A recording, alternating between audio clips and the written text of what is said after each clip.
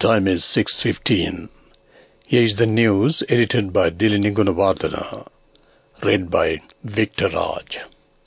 Here are the headlines of the local news. The President embarks on an observatory tour to revitalize tourism industry in Nuerelia. Inaugural Foreign Office consultations between Sri Lanka and Kyrgyz Republic are held. The IMF World Bank Group's spring meeting is commenced with productive bilateral discussion. 25 billion rupees is allocated to continue the modernization program in the agricultural sector.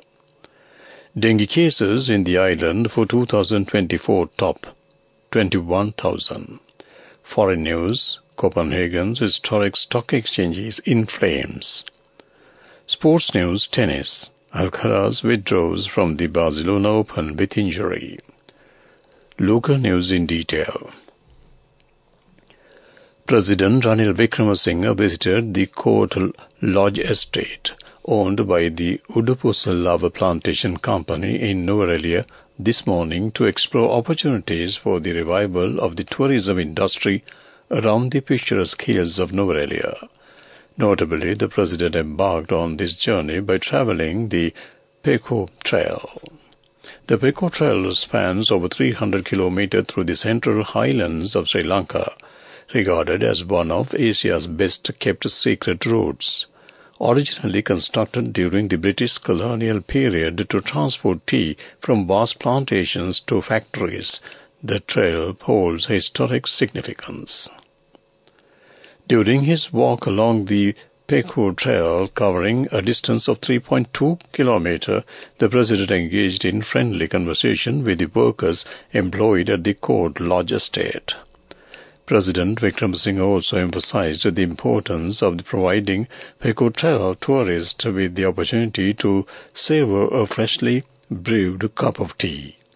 Furthermore, he explored avenues to bolster the tourism industry associated with Sri Lanka's central highlands by leveraging the Peko Trail. Sri Lanka and the Kyrgyz Republic signed a memorandum of understanding on bilateral cooperation at the Foreign Office consultations that took place in Bishkek yesterday. The Ministry of Foreign Affairs said that the two sides prioritized expanding economic cooperation focusing on apparel, gems and jewelry, tea, food and beverages, wellness and Ayurvedic products, education services and ICT sectors during the discussion. The potential for the promotion of tourism to facilitate connectivity and to strengthen people-to-people linkages was also considered. Cooperation at a multilateral and regional fora and developments in the respective regions and current global issues were among the other areas taken up for discussion. This is the first high-level visit to take place between the two countries since Sri Lanka established diplomatic relations with the Kyrgyz Republic in 1996.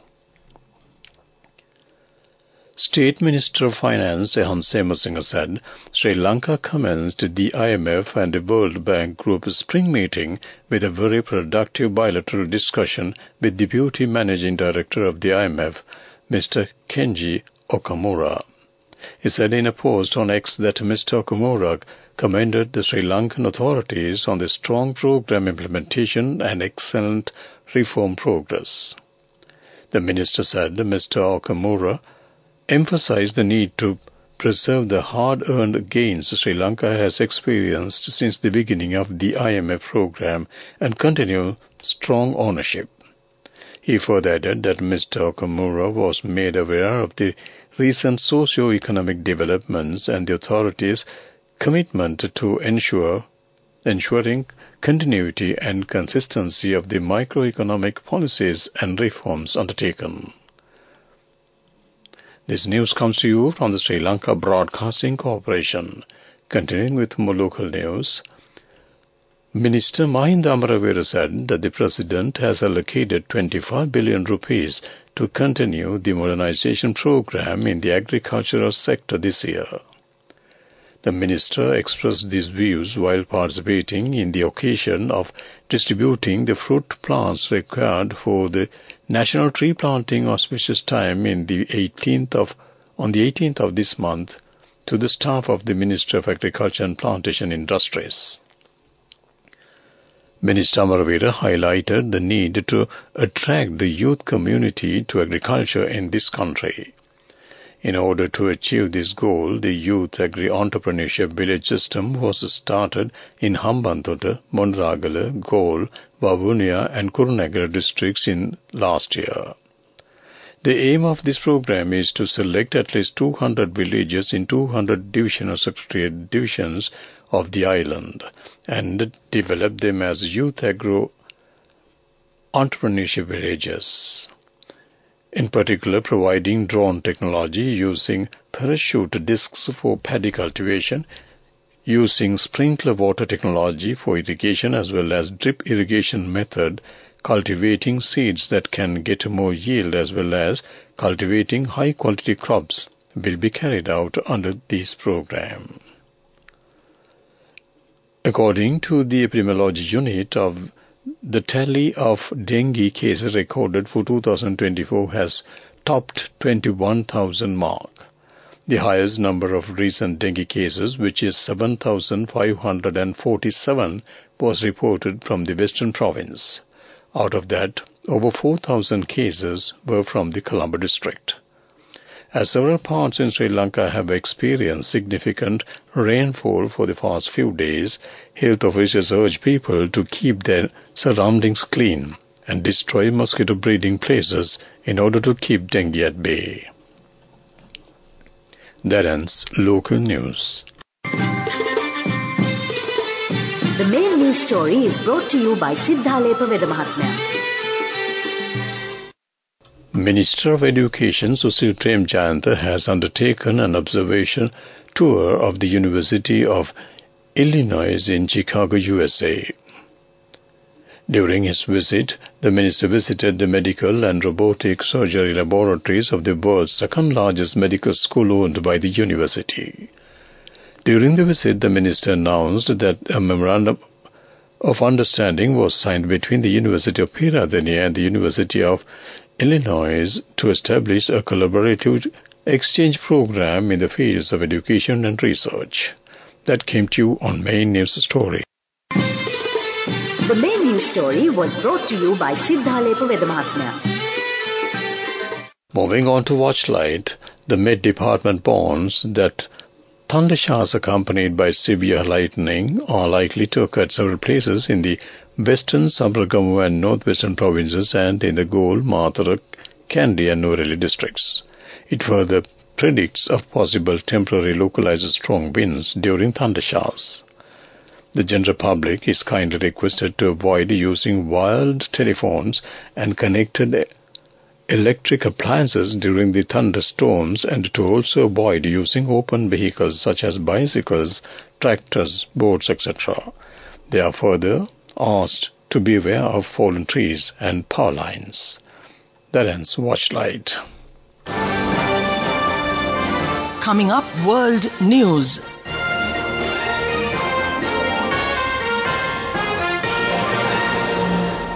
Headlines first. Copenhagen's historic stock exchange is in flames. Trump trial. Dozens of jurors rejected as they say they cannot be impartial. The general election of India will begin on Friday. World News in detail.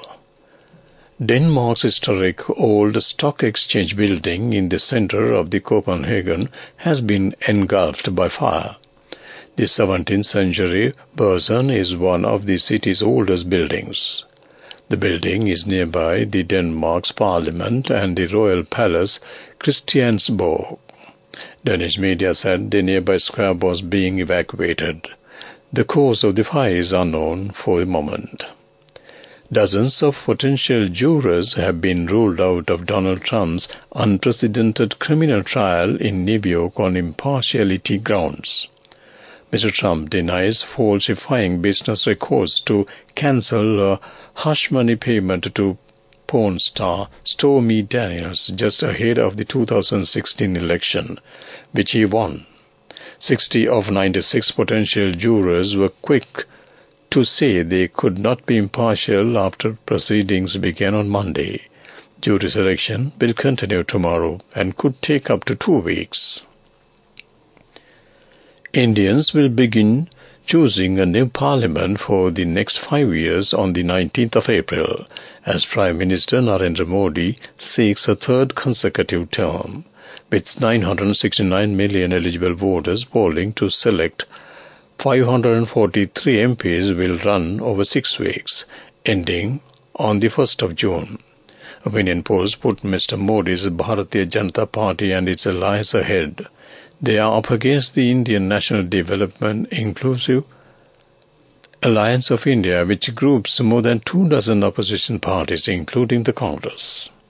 To wrap up the world news, let's take a look at the headlines once again. Copenhagen's historic stock exchange is in flames. Triumph trial, dozens of jurors rejected as they say they cannot be impartial. The general election of India will begin on Friday. That ends world news. Moving on to development news, the Sri Lanka-Pakistan Business Council of the Ceylon Chamber of Commerce recently paid a courtesy call on the newly appointed High Commissioner of Pakistan in Sri Lanka, Major General retired Fahim Ul-Aziz. During the visit, both parties expressed their intention to collaborate closely for the future development of economic, tourism and investment opportunities between the two countries.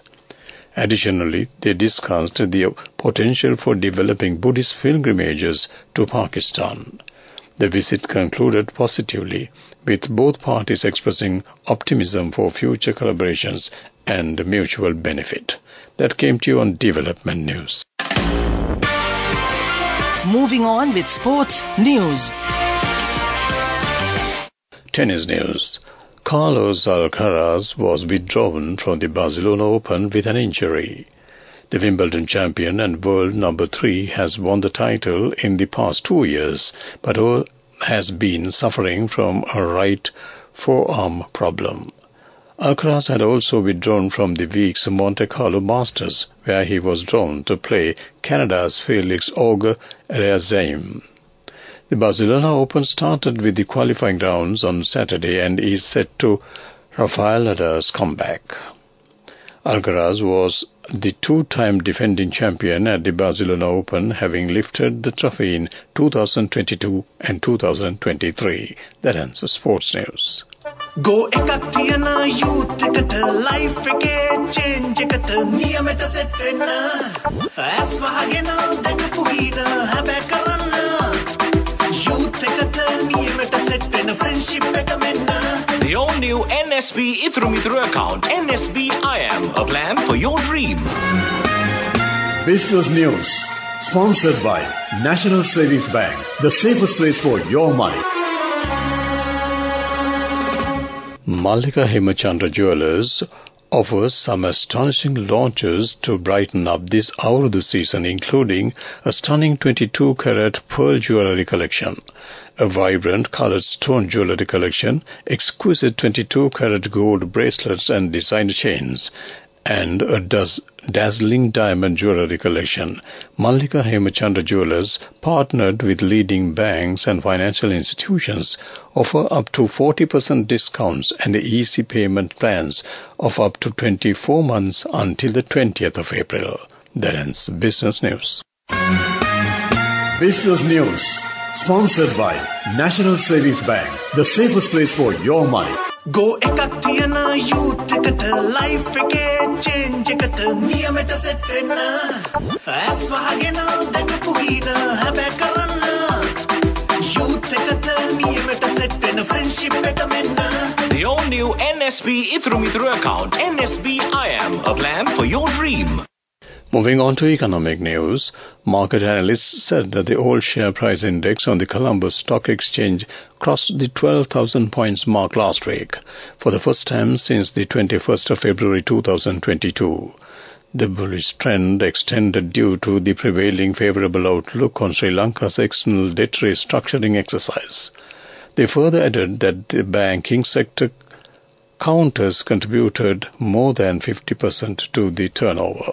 That ends economic news. Weather report. Showers or thundershowers will occur at several places in the western, Sabaragamu, central and northwestern provinces and in the Galle and Mathura districts. Showers or thundershowers will occur at times in the eastern and Uva provinces, and in Hambantota district, several spells of showers may occur in the north-central province. Fairly heavy showers, about 75 mm, are likely at some places in the western, Sabaragamu and northwestern provinces. Misty conditions can be expected at some places in the western, Sabaragamu and central provinces and in the Galle and Mathura districts during the morning. That ends weather report. To wrap up the evening news on Radio Sri Lanka, let's take a look at the headlines once again. The President embarks on an observation tour to revitalize tourism industry in Nuwara area. Inaugural Foreign Office consultations between Sri Lanka and Kyrgyz Republic are held. The IMF World Bank Group spring meeting is commenced with productive bilateral discussion. 25 billion rupees is allocated to continue the modernization program in the agricultural sector. Dengue cases in the island for 2024 top 21,000. Foreign news: Copenhagen's historic stock exchange is in flames. Sports news: tennis. Alcaraz withdraws from the Barcelona Open with injury. With that, we wrap up the evening news on Radio Sri Lanka. Back to my good friend and US, Ramesh Pierce.